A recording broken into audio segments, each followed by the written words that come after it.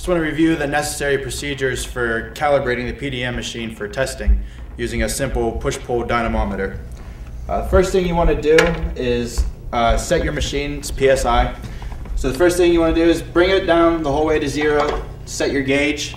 You want to bring it up to 30 PSI. Get your dynamometer, make sure it's set to 0. Hook it up, do your test, and you want your target force on the dynamometer to read 71 pounds. And then we can also do it for 60 PSI.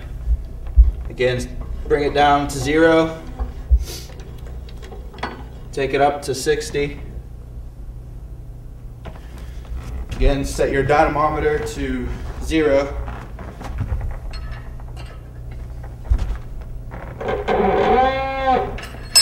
Do your test, and your target force on the dynamometer you want to read 103 pounds.